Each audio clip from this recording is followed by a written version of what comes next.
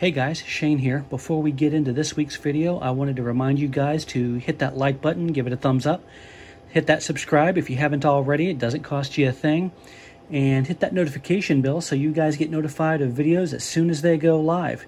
Again, it doesn't cost you guys a thing to do that, and it really helps the channel out. And if you have something to say, leave it down in the comments and let's have a conversation. So with that, on to the video.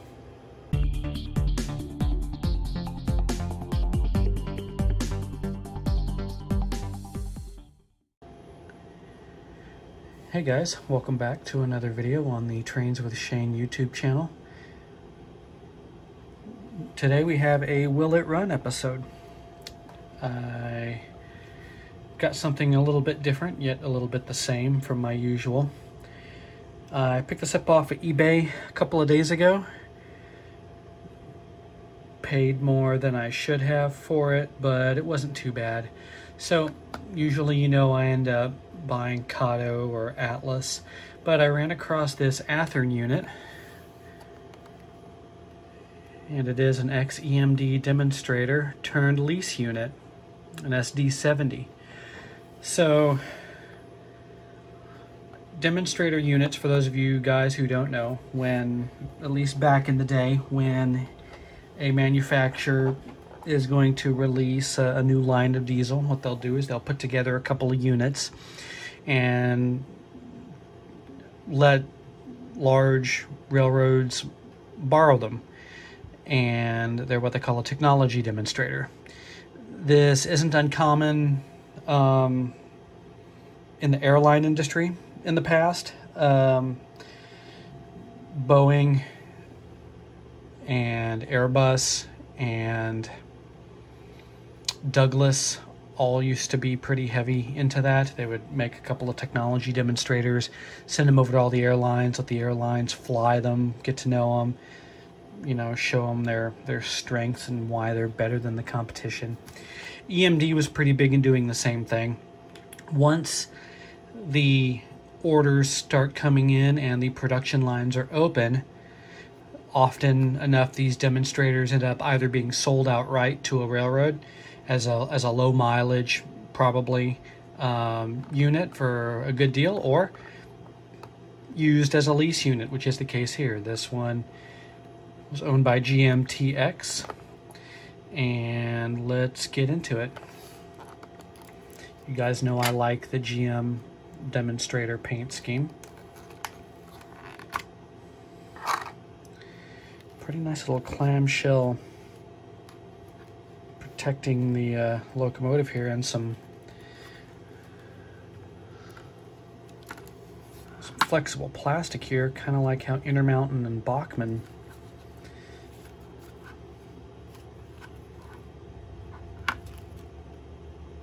Okay, nothing else in the box.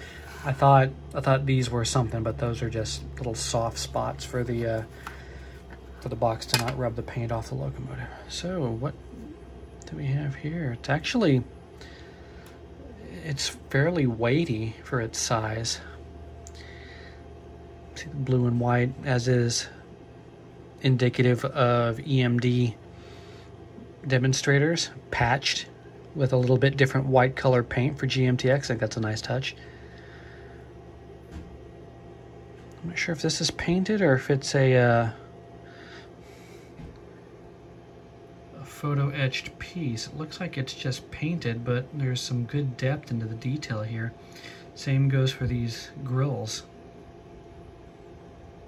Does not appear to have freestanding grabs. Looks like they're molded in and painted.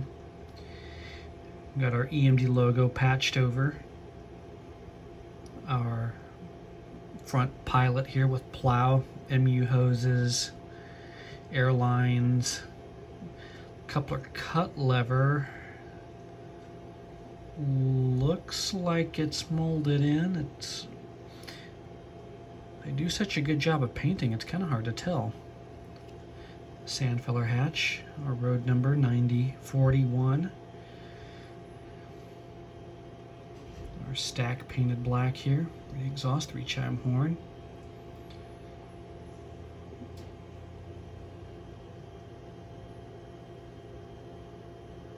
emergency stop labeled. Good detail for our fuel level fillers. Can't quite tell what the, does that say fuel? Looks like it says fuel right there. I don't have big hands, guys, so for these to look so small compared to my fingers, it's pretty cool. There's F for the front. Some kind of a warning label there, probably. Looks like we've got magnetic couplers here. I'm not sure what Athearn uses as I jostle the tripod here. Pretty good looking unit. Seems like the details are the same on this side. We've got a warning labels throughout. Non-reflective, but we've got yellow hash marks on the side. A brake lever. What is no doubt some type of checklist or warning list here. Nicely detailed. I think this is my first Athearn N scale locomotive. I've got a few pieces of rolling stock, some, I think, 2-bay short hoppers, if I remember right, somewhere, but I don't recall having an Athearn N scale locomotive yet. I've got a bunch of them in HO scale, going all the way back to the famous blue box locomotives. They always built a really good, reliable product back then. So, let's see. I believe this is DC. I don't think it's DCC. Looks like we've got a split frame chassis here. Minimal wear. That piece of schmutz probably came off my finger.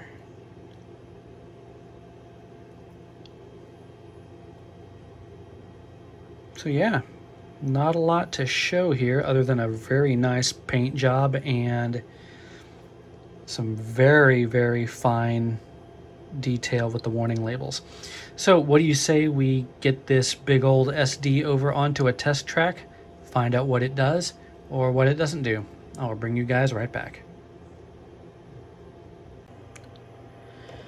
All right, we are on the disgusting workbench test track. We are plugged into DC power. There's our line here running under to the desk mounted transmitter. So let's see if she goes forward. Dial in the juice. Oh yep, we've got movement.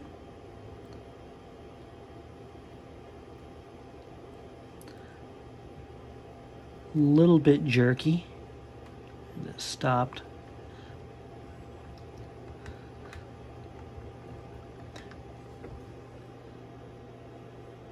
Probably due to the lack of cleanliness of this test track. Backwards, forwards, backwards, forwards, backwards. I don't know if you guys can see it, but the cab mounted headlight does work.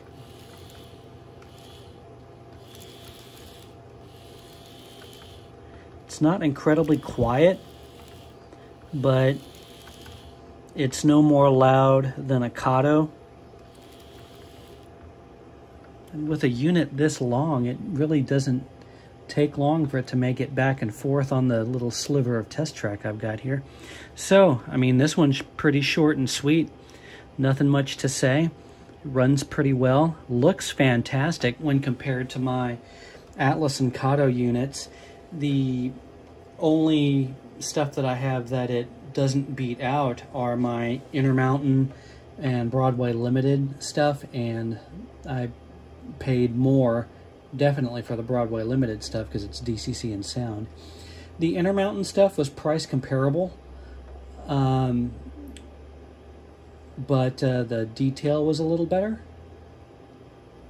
If you guys saw my review of, or I guess it's the Will It Run, of the, what was it, SD40-2 in MKT colors a couple of weeks ago, then you will have seen a pretty good example of what you can pick up. Like I said, I paid a little bit more money for this thing than I would for a DC only example of anything else, but I wanted to get an Athearn example here on the channel, and I really couldn't resist a demonstrator painted unit, even though it has been patched out. So with that, guys, I want to thank you for tuning in to another Will It Run episode on Trains with Shane, and I will see you guys on the next one. Until then, stay safe and take care.